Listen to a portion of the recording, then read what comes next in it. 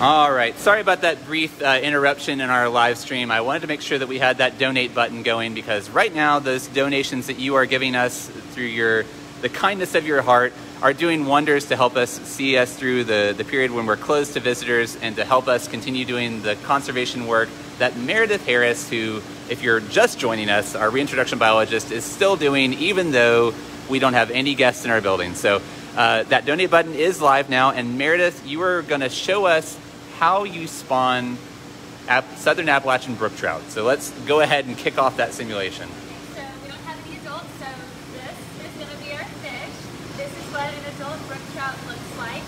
They're very distinctive from rainbow trout and brown trout because they have very vibrant red fins that have a white margin on the front edge of them. And they also have a lot of kind of speckles down their body, which is how they get their nickname, specks or speckled trout. So this is going to be our female fish, right? So that's the one that we start with. And when we have the live fish, we actually anesthetize them. So we kind of, not really put them to sleep per se, but kind of relax them so that the whole process is very easy and smooth for them.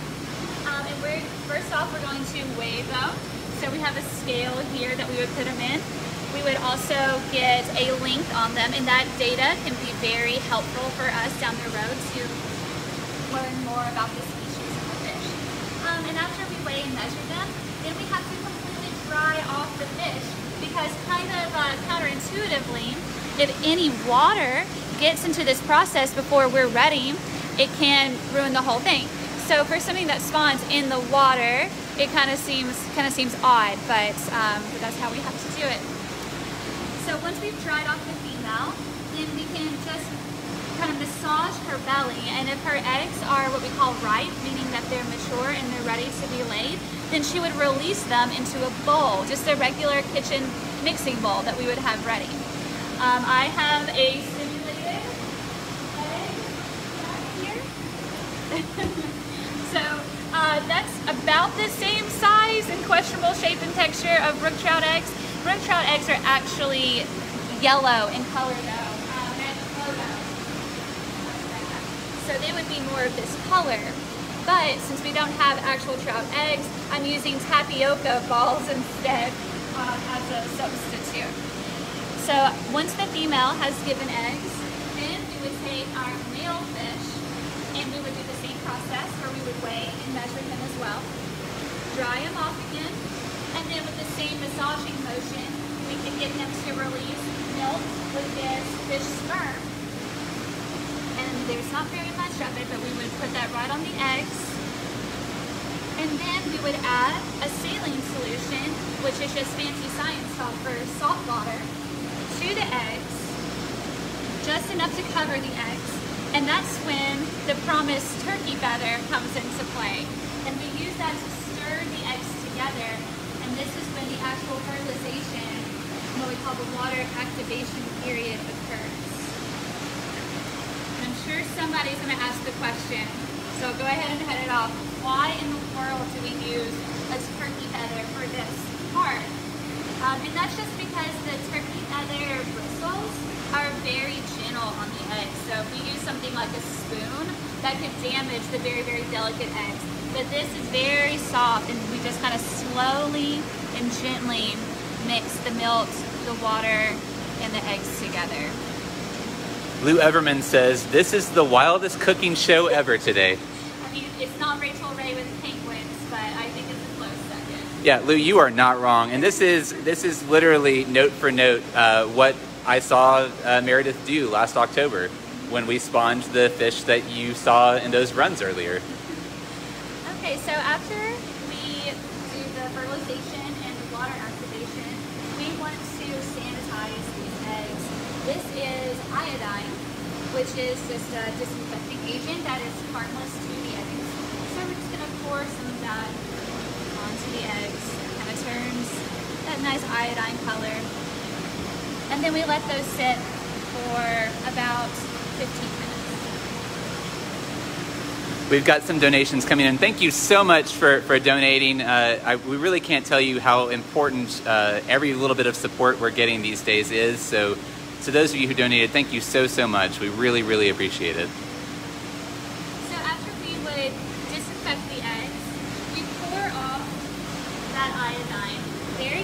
so we don't lose any of the eggs, but if we lose any tapioca pearls, it probably won't be the end of the world. And then we wash them. And we should also say that it's safe for us to pour that kind of thing down the drain. We're pretty conscious about the impact that anything that we put down in the drains would have on the environment. And that is definitely something that is safe. Oh yes. We really take that into account because, you know, our overall mission is to do the best practices and do whatever we can to protect our watershed. That's true. So what, speaking of, that's a nice segue. One of the things that we've started doing as part of our Aquarium at Home endeavor is Weekday Wonders, which is a series of curated educational activities that you can do with your kids or have your kids do by themselves during this period where a lot of us are confined to our homes. A way to get them out of the house, thinking about the things that are around them in maybe a different way, get their minds stimulated. And today's question of the day is, how do you protect your watershed? So Meredith has already given us one good way to do that, which is to make sure you watch what you put down the drains. But Meredith, do you think of any other ways that you can watch after and take care of your watershed? Oh yeah, there's so many ways that are actually really, really easy and for everybody in their everyday lives. So beyond being careful about what you put down the drain, because anything that you put down the drain does eventually end up in our rivers and streams. It's also very important to be conscious of your, you know, kind of your consumer activities, what you're buying in the store and what you're throwing away. You know, everything ends up in our water and affects the ecosystem and our drinking water as well. So try to minimize any of the single-use objects that you would buy. It's very important to keep plastic and litter out of the waterways. Dump litter would be another one. Always put things in the proper trash receptacles. Gosh, I'm a big fan of planting native plants in my yard and my landscaping, which really helps create an overall healthier landscape that has an impact on the watershed. You know, you want to make your voice heard. You want to vote for, you know, representatives and legislators that are promising to protect our water and our watersheds. There's tons of ways to go. Another really good one is fertilizer. So that's something you maybe don't think about, but if you follow the instructions on fertilizer, when you put that on your lawn, you use the right amount, then you minimize the amount that does run off into the watershed. So that's another good way. Yes, and pesticide and herbicide use. Yeah, those a lot of those things end up in our water and can be very harmful. But we do have a couple questions that have come in, Meredith. One of which is, how old are the fish that are in the runs that we saw earlier? And we can go ahead and walk back over, since somebody might be joining and missed the first part of this where we actually saw the baby fish. But how old are they, and where will they be released? These fish are about 5 months old. They hatch out of their eggs in December. And they are eventually going to be released into the Watauga Rivershed in northeastern Tennessee.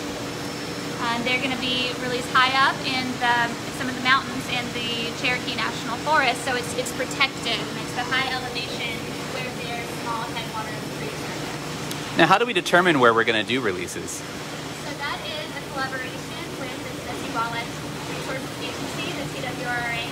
They do a lot of the groundwork where they scout out the places that are good candidates for restoration, and there's a number of things that go into that, such as the presence of invasive or introduced species like rainbow and brown trout that can outcompete our native brook trout. If they can get rid of any non-native fish that are present there, then is there a barrier downstream that will prevent them from moving back into the stream? It's looking at the land around the creek and making sure that we're not going to have a lot of sediment or other pollutants wash into the creek and end up making the brook trout decline again. Yeah, so they really do a lot of that work, and then we provide the fish. Okay, great. So we have another question from Emily Hardy, who is asking this time on behalf of 6-year-old Jolie, do those fish bite? Do they bite? Our little guys do not bite. The adults, they do have teeth, but they don't really bite us.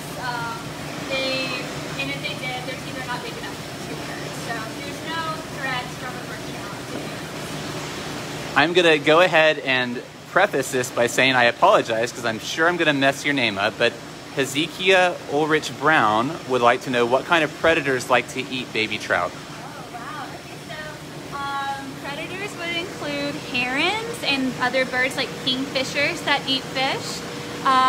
You would have things like snakes. The northern water snake actually eats fish that they catch in the creek. And even some mammals like otters would probably love to chow down on a brook trout. All right. But not humans as far as Southern Appalachian brook trout go, because they are catch and release only in our state. They do have some protection. Just like the lake sturgeon that were the star of the last live stream that you did. Now, I interrupted your simulation. I apologize for that. So let's go back because I think we're not quite done with spawning these eggs. Or fertilizing the eggs, I should say. Part of the simulation, because after we do the disinfection and everything, we do let them sit in some cold system water for like 15 minutes. So they were just sitting and marinating for the appropriate amount of time. But once that is done, and they don't get stained blue like these tapioca pearls do, they stay that amber yellow color.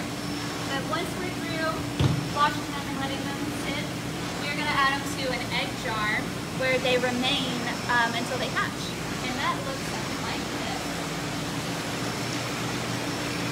Egg jar. And there is I feel like you need an assistant. I'm sorry. I usually do have one. So, work efficient materials. We just have a regular old funnel. Works great. We add the eggs to the jar very carefully because they are very delicate.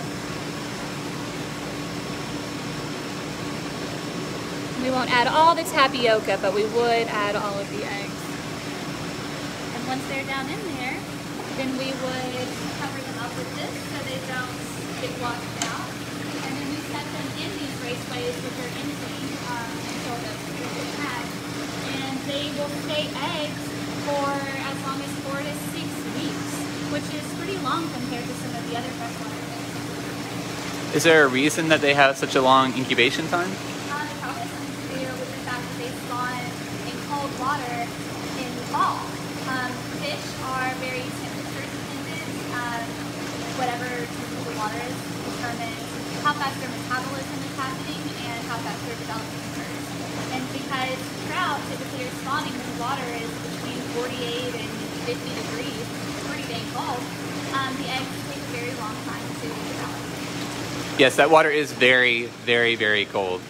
It's one of the hazards of Meredith's job that she has to have her hands and arms in it pretty frequently. But that is why you see this black insulation all over these pipes and the tanks themselves, because we do have to keep it chilled. Right now the water is only 52 degrees, and trout have a very narrow thermal tolerance, meaning that they cannot take very warm water temperature before it's legal to them. And anything, extended amount of time above 65 degrees would not consider.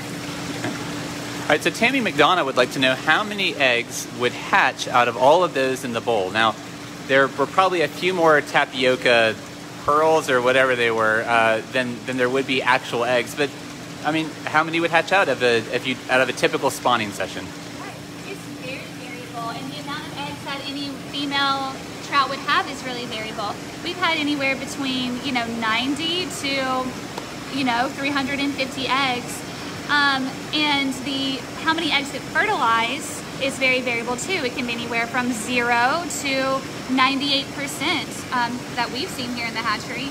And then out of those fertilized eggs, you would probably see a high number survive to hatching, probably around 50 to 99%. Okay. So we have a couple more questions. I'll try and give you some shots of the actual fish since we haven't really shown that many. But Meredith, Sam Graff would like to know, what are the differences between Southern Appalachian brook trout and the brook trout you would find elsewhere? That is a fantastic question. The Southern Appalachian brook trout are very special because they are the South's only native species.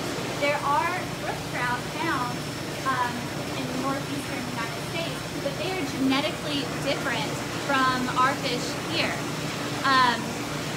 The Southern Appalachian brook trouts have spent, you know, many millions of years evolving to be very specialized for conditions in the southeastern United States. And over time, and being isolated from the fish in the northern part of the U.S., they have become their distinct population. You know, you can see a difference in a lot of the wild brook trout in the south versus the north. Our southern fish are smaller than the northern strain. But a lot of people love to fish for the Southern Appalachian brook trout because catching a wild brookie is something that's very special to people that feel a connection with nature in the southeastern West. And in fact, a lot of the work that we do here is actually done in partnership and is helped financially. We're financially supported by Trout Unlimited. Yes, absolutely. Our entire program with the brook trout is funded by a conservation grant program that Trout Unlimited gives us almost every year. And that is funded through the sale of those beautiful brook trout license plates that you have maybe seen driving down the road.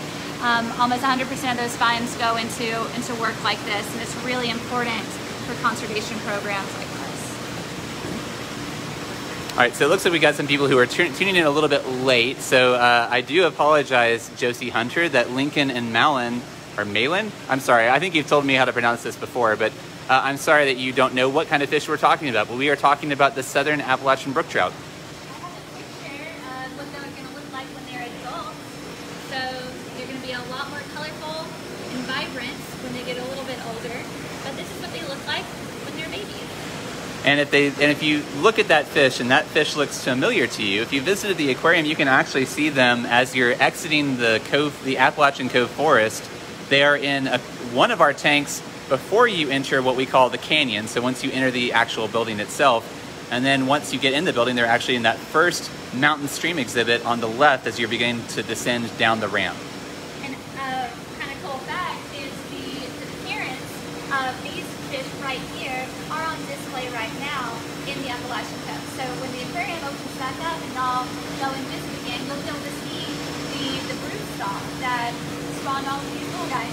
Very cool. Now, Cheryl Murray is asking how many survive, and I'm not sure if Cheryl asked this question when we were talking about the actual fertilization process, the simulation you were doing, or if she's talking about out in the wild. But whichever of those you can answer, how many of these fish survive? Yeah, so surviving to hatch is pretty high after fertilization. So we talked about 50 to 99% of what is actually fertilized. And then in the wild, it's hard to say. It takes a lot of field work and a lot of many years of programs like market and capture projects to figure out an estimate of how many stock fish survive. So from what we can tell, it's probably pretty high. We were restoring a stream in the same watershed that these ones were going to go to, and within 3 years, enough fish had survived to adulthood that we were documenting what we call natural recruitment. Meaning they were reproducing on their own in the wild, and we didn't have to stop there anymore. So we felt pretty confident that enough survived to adulthood that they didn't need our help. And you mentioned earlier that doing these propagation programs is really hard work. There's a lot of effort that goes into it over a very long period of time. And then you multiply every year class times how many years we've been doing the program. I mean, these are very, very long programs that you can't go into it with a short-term commitment. You really have to go in with the long view sort of in mind. Yes, that is so true. You can't just put 1,000 fish into a stream in one season and walk away and think, all right, we're good, we're done. You have to take a lot of things into account, like the fish's genes. You need to stock a lot of different fish that have different parents to keep that variability high. You have to stock different age classes. You can't just put all fish out of the exact same age and walk away either, because that's not very natural. You want to have all age classes representative in your population. So given the fact that these are such long projects, long-term projects, what does it feel like to have a moment like last year when we heard that that creek had reached the point where natural recruitment was taking place? That was excellent. That was great news. That's one of the big milestones that you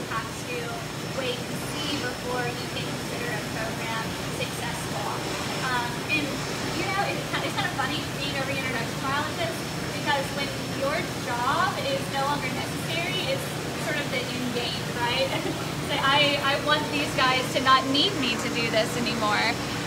That would make me really, really happy. Now, Meredith, why did you, first of all, I'll let you go ahead because I know you're going to try and catch one of these little guys out so we can get a little bit of a better view, but while you're doing that, can you tell us why you wanted to become a biologist, and specifically why a reintroduction biologist? I've always loved animals my entire life. I didn't really know that I wanted to work with fish in particular until I was in college, and I learned for the first time that right here in East Tennessee, we have the highest freshwater fish biodiversity of just about anywhere in the entire world. Despite growing up on a river my whole life, I didn't know that. And I think more people should know that because it's really cool. Like, we're number one for freshwater fish. Oh, I don't even have a single fish out of all the things. I think you guys will be ready for the wild. They can evade that pretty good. But yeah, you know, kind of living in this generation and this time, you hear so much about these threats facing animals and whole ecosystems from climate change and human development.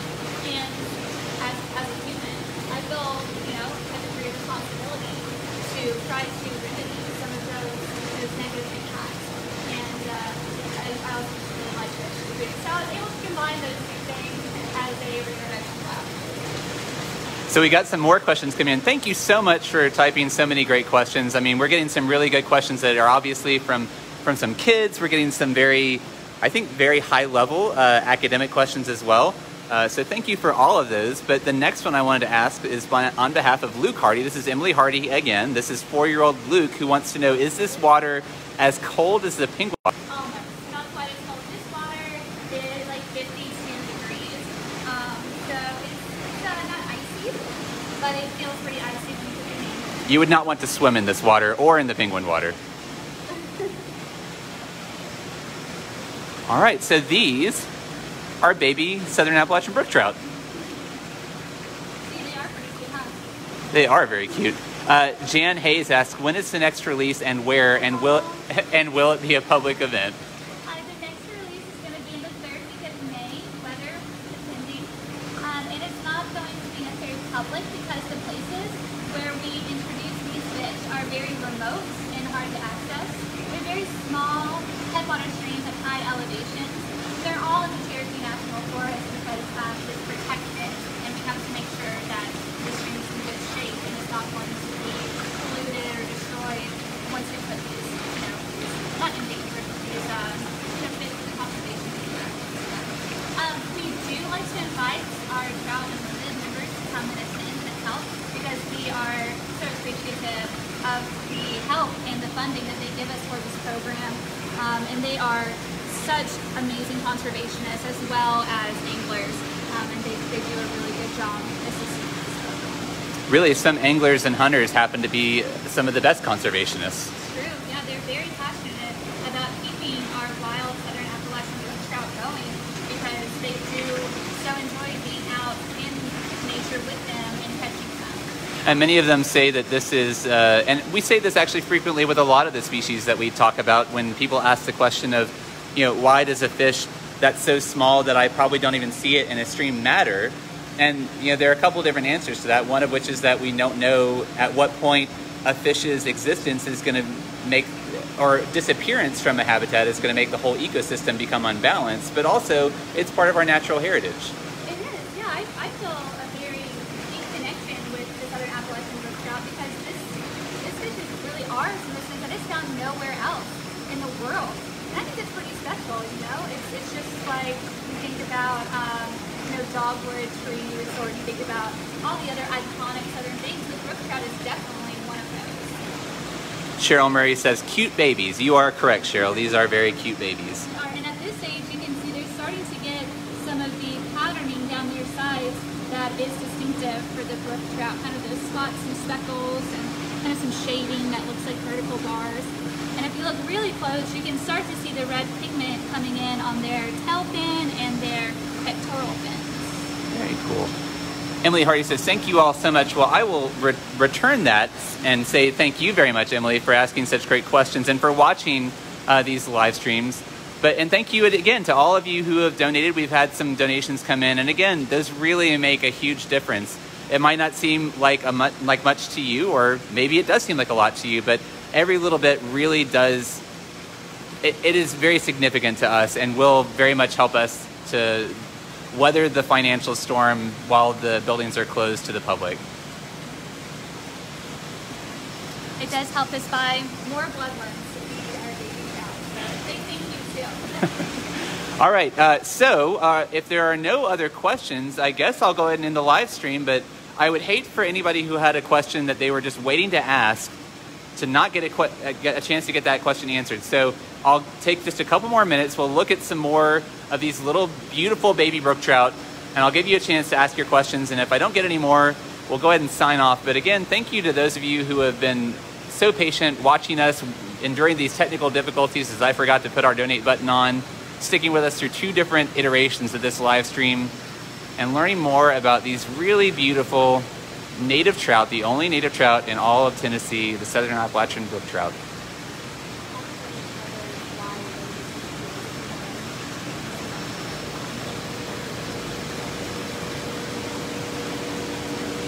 Well, while we're waiting for questions, I do have one more question for Meredith, and actually she just whispered it in my ear that I had neglected to ask on your behalf, why the Southern Appalachian Brook Trout even needs our help. Why did they disappear to begin with? Right, that is a really important question and answer we have, because we want to make sure that we don't recreate those same circumstances in the future going forward. So the Southern Appalachian Brook Trout originally started to decline in numbers in the wild because of clear cutting the forest that shaded and surrounded the streams where they're found. That happened from like 1890 to like the 1920s, and then all over again once some trees grew back in the 1970s and 1980s. We already talked about how the trout live in cool and cold water, and what happens when the trees that lined their streams were cut down is it was exposed to direct sunlight, and the water heated up and exceeded their thermal tolerance. Another problem with cutting down trees that grow alongside rivers is the roots of those trees hold on to the soil and keep it in place. And once that's gone, that soil then washes into the stream. And that's really, really bad for brook trout and a lot of other fish, because a lot of times they lay their eggs on the bottom, and that silt and that dirt settles on the bottom and suffocates their eggs. It can also suffocate any type of food or prey items that live on the bottom as well, and they don't have as much food to eat either. That was the main issue, and that knocked the brook trout back to less than 15% of their historical range. So they were in pretty dire straits by the 1990s. But through work like ours, conservation work and translocation and reintroduction programs, they are making a pretty cool comeback, and now they're at like 25% of their historical range. So they're actually expanding back into the places that they were once found. And that's a really fun, good news story that you don't always hear about in freshwater conservation. And I will mention that they had another negative impact that hurts their population, and that was the introduction of non-native rainbow trout and brown trout that a lot of people are familiar with and a lot of people like to fish for, but they're not native to the Southeast, and they can outcompete the brook trout because they get a lot bigger. So it's always best practice to only put fish that are native to a watershed back into that watershed, but of course there's still some places where you can fish for rainbows and browns like that the brook trout are not found in and are not affected by. Now, Lou Everman, who has asked many good questions in the course of this stream, would like to know, and I'm glad he asked because I'm actually curious about this myself, why do they all stay in formation like that and swim in place? And you can see on screen right now exactly what he's talking about. Yeah, so they all kind of gathered together because I think they feel kind of safety in numbers at this age. Despite having been hatched and raised in captivity their entire life, they have a really, really strong instinct to run away from any big, maybe ugly looking predator that's coming at them, like myself. So I'm gonna wave my hand over the top of them and you'll see that startle response pretty well, right? So that helps them survive in the wild, because in the wild that could be something like a heron coming to snatch them up. The reason that they're all facing the same direction is because we have water flowing into this long skinny raceway up here, and they always like to position themselves so they're facing the currents. And the reason for that tends to be, as food gets washed downstream, they can face it head on and skin it and snatch it out of the water column. Very cool. All right, it looks like we've, wow, that was a very generous donation. Thank you very much. And I don't know if it says who gave the donation, so I'm not going to say it, but you know who you are. Thank you very much for that donation. And an account named Snowflake Sturgeon asked us, do non-native fish, are non-native fish a problem for the brook trout? And you just answered it, so that account says, that answers my question. Good, yeah. So preemptively. All right, well, it looks like we've kind of run out of things to show you, but these have been really, really excellent questions. Thank you so much for taking the time to join us for today's Aquarium at Home live stream. Do make sure that you tune in every day of the week, Monday through Friday. We do have these live streams going up about 1 o'clock every day. We have a different subject every day. Sometimes we have different locations, like today where we're out at the Tennessee Aquarium Conservation Institute. So we do like to take you on little field trips, show you some behind the scenes whenever possible. And those will start up again on Monday. And in the meantime, you can go to our website, tnaqua.org, where we have an Aquarium at Home subpage that has a lot of different resources like these live streams. We have a few of them archived on our YouTube channel, as well as things like activity sheets, printable coloring pages, the Weekday Wonders curated educational content I talked about earlier is located in that location, as well as some other fun things you can do with your kids at home, some IMAX movies that you can check out, some of them for free, and educational packets that go along with those. So lots of things for you to do to keep you distracted during this time when a lot of us are trapped at home. But Meredith, thank you very much again for taking the time to show us what you do, the important work you're doing, and that we as an institution are doing to save native fish, and for taking the time to answer all those questions. Yeah, thanks everybody. All right, we're tuning out, so we'll see you guys again on Monday. Thank you very much for joining us.